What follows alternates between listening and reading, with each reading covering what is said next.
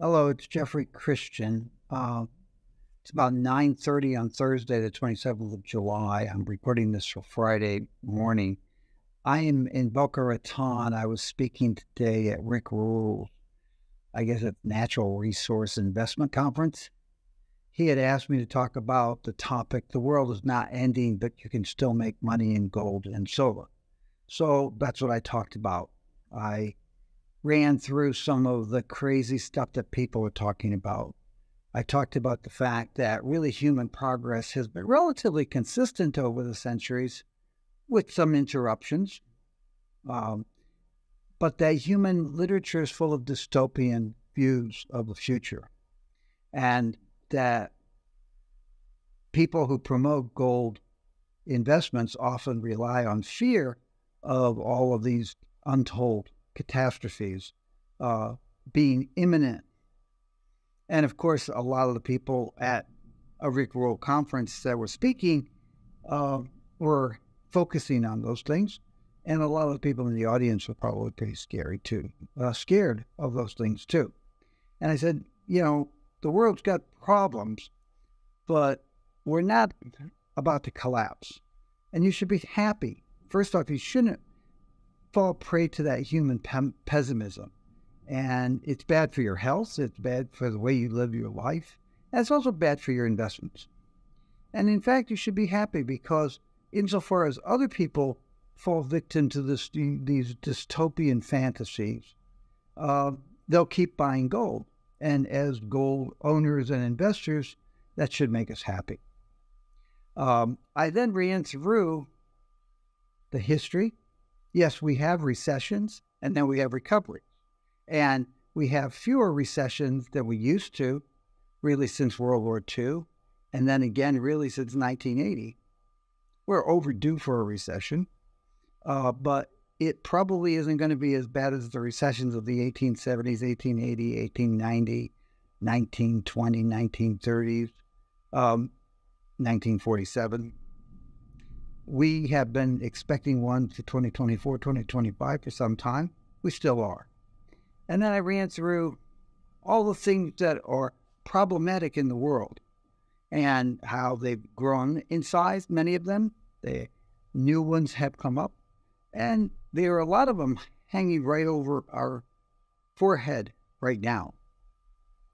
Apropos of that, I'm on the 21st floor of a hotel, and there's a lightning storm right outside my window. So you may see flashes reflected in my face, and you may also hear some thunder. So what you won't see, the dollar's not going to collapse. Central banks really are not planning any great reset. No central bank is thinking about it or talking about it. It only gets talked about by gold promoters who are trying to drive sales with fear. There will never be a successful gold convertible currency. There never has been. The only currency system that hasn't collapsed is the present one. And over 5,000 to 6,000 years of civilization, most of the previous currency systems, all of which have collapsed and failed and gone away, most of them were backed by gold. A gold convertibility does not mean that a currency system is going to be stable. Even the Bretton Woods system from 1945 to 1971 was just riddled with official devaluations and revaluations and massive economic dislocations because of the rigidity of the gold convertible currency system. So you're not going to see the Treasury bill market collapse. You're not going to see China or other countries dumping treasuries. I'll get back to that in a second. And the Treasury is not going to collapse, at least not in our lifetime. These are our economic outlooks. We do have a recession coming up. People have asked me at this conference, do I expect a soft landing? My answer has been, I do not believe in a soft landing. I do see that we have a stronger economy in 2023 than a lot of people, including CPM Group, expected. That may mean that in 2024, 2025, whenever the next recession arrives, and there will be a recession at some point, when the next recession arrives, maybe it will be less dramatic and deep as than we are projecting right now for next year. But it remains to be seen. There are a lot of problems out there. I ran through some inflation, showing how inflation had been very low from 2010 into 2021. It started rising as we came out of the COVID lockdown, and it's been coming down.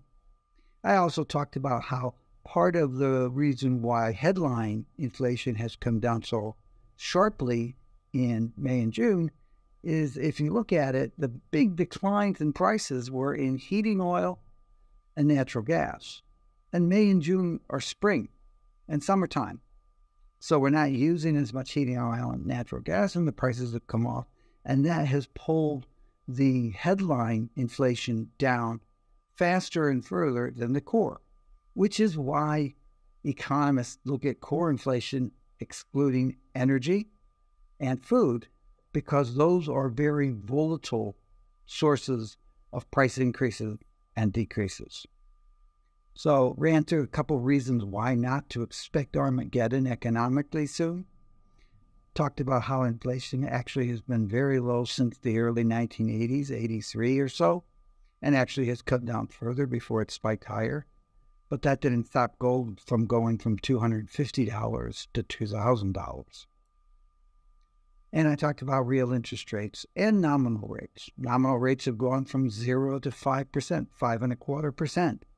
And at 5.25%, they are still lower than they were for most of the time prior to 2002. So we've raised interest rates a lot. We're seeing some benefits of lower inflation. We're seeing some negatives with some weakness in some pockets of the economy, housing, interest rate sensitive housing, auto sales, although other factors are much more problematic for both housing and auto sales than interest rates.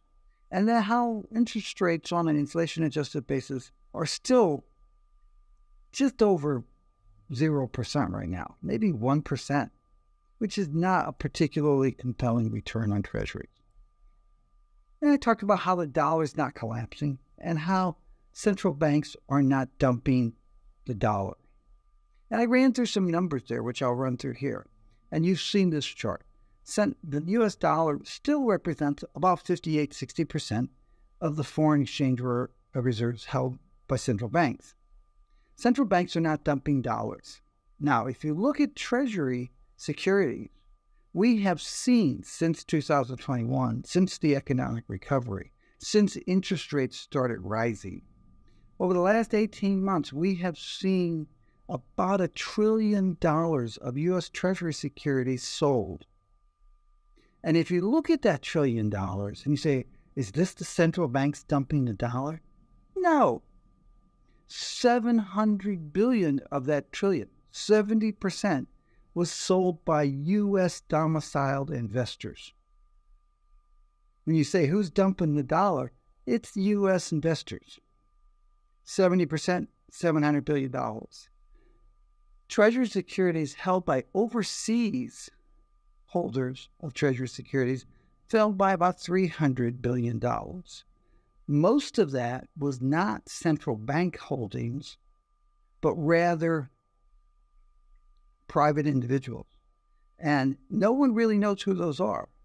But economists think that somewhere between 30 and 50% of the U.S. Treasury securities held overseas are held by U.S. corporations, pension funds, investment funds, and individuals. And they hold it overseas so they don't have to pay U.S. taxes on their profits. And they hold those investments in treasuries because they're denominated in U.S. dollars. So they don't have to worry about weaker currencies and currency volatility. Because again, the dollar hasn't been collapsing. Other currencies have shown a lot of weakness. The dollar is about 30% higher than it was 5-6 years ago. So it's not central banks dumping the treasuries, it's Americans. Now, you have seen some foreign holdings sold, and you've seen some treasuries sold within China. Of the maybe $80 billion, I think, of treasuries that have been sold off in China, maybe 20 billion is from the People's Bank of China. It's not central banks dumping the dollar. It's investors getting out of low interest treasuries. And why are they doing that? Because interest rates are rising. The explanation is obvious. It's apparent. It's right in front of people. And you don't have to concoct some cockamamie scheme that central banks are dumping the dollar because they want to de-dollarize. That's all nonsense. And it's nonsense put forth by people trying to scare investors to buy gold and silver for the wrong reasons. There are good reasons to buy gold and silver. It's good to have a diversified portfolio. It's good to have insurance against catastrophic things, both personal and broader, national and international. Gold and silver, generally speaking, have done very well over time as investments. There are good reasons to own gold, and you can be very profitable owning gold and silver. But there are a lot of bad reasons that are just nonsensical. And I guess that's why Rick invited me to come down here and talk to his people. Seeing this, sorry about this, trying to get to this one set of charts here, and I don't seem to be able to do it, so I guess I won't show you. But I had just gold holdings by central banks, which have risen, but they're still very low. They're about 14% of the gold of foreign monetary reserves. You can see the gold part at the bottom is total monetary reserves held by central banks. You can see gold is a portion of it, and it has risen over the last 20 years, mostly through price appreciation, but also through acquisition of additional gold. And it's gone from about 10% of monetary reserves held by central banks to around 14%. So central banks are not stampeding into gold, and they're not de-dollarizing. They're not dumping the dollar. That's all I've got now. Sorry if this thing's a little bit rugged, but that's what happens when you're in Florida. I'll see you next week, and I'll be coming to you from New York City, where I have 2 screens and better lighting. Take care. Take care of yourself. Take care of those around you, even if they're halfway around the world.